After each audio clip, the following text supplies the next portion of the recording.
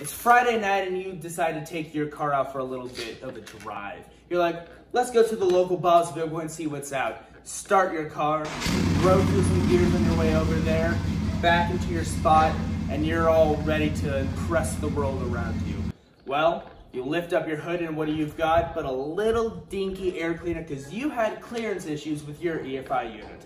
Well, that's a simple fix away. With a banjo fitting and a banjo screw, you got everything you need to fit that nice drop base air cleaner on your car.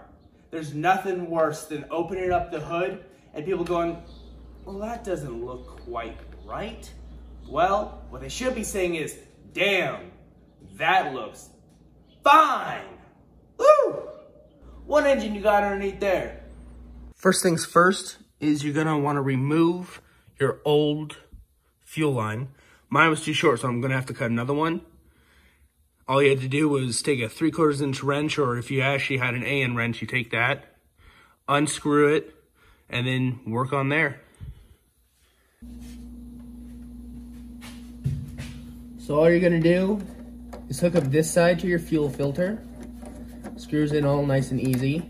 I kept the fuel filter loose just so I can pull it to make sure that everything's fitting properly. Okay.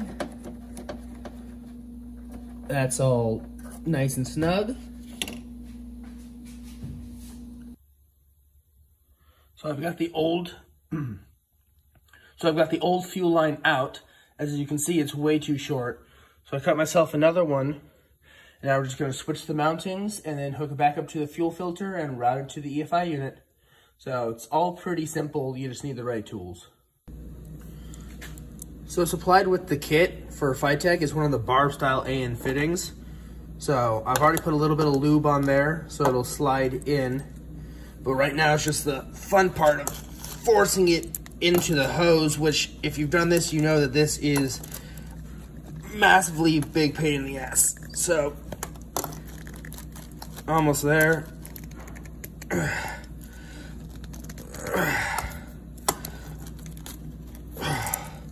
You're gonna have to use a lot of force because these things don't want to.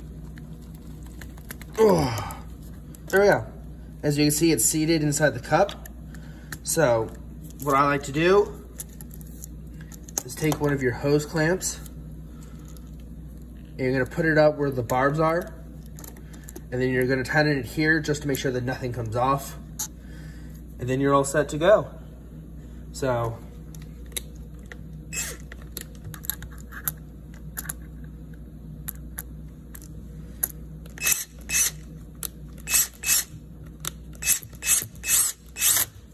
and we're nice and tight.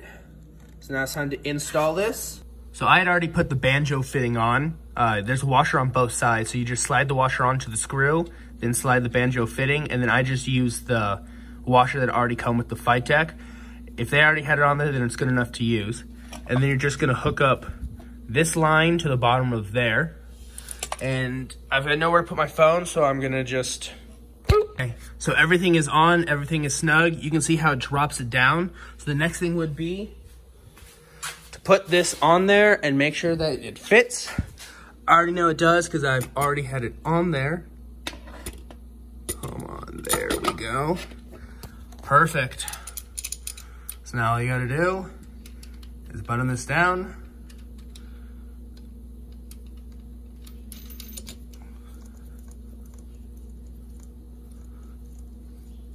And there you go. Now you've got the right sized air cleaner for an engine like this.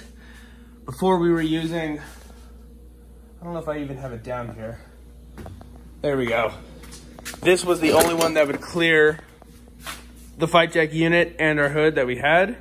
And this was just inadequate. So now you can see that there's room. It is no longer hitting. Everything is nice and tight. And that's how you put a drop filter on or a drop air cleaner on the top of a FITECH unit. Again, I'll post the description number, the Earls Fittings, in the description. Thank you. If you enjoyed this and this helped, subscribe and like. Would love to hear what you're doing. Have a good day.